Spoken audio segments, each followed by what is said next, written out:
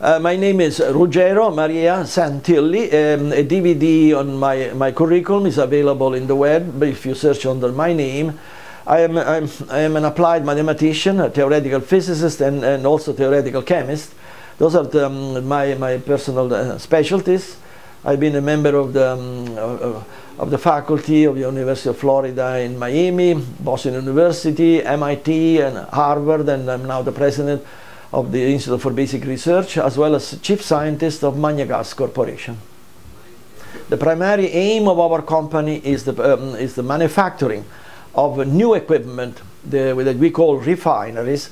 Refineries that essentially gasify various liquid waste into a fuel that we call MagneGas.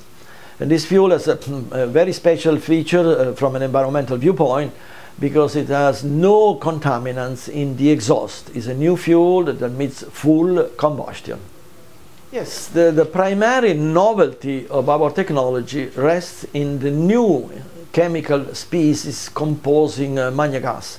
The name MagneGas originates from a new form of putting together atoms which are called magnecules, as compared to the conventional and preceding way of putting atoms together by the valence bond that are known as molecules. All conventional fuels such as gasoline and diesel, etc., or natural gas, they have what's called a molecular structure.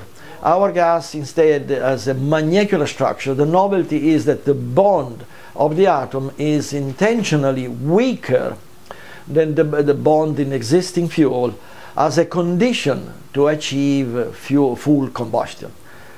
The next important novelty of our technology is that our refineries are essentially small as a footprint, a little bit bigger than a truck, and therefore can be located anywhere desired and produce fuel anytime desired.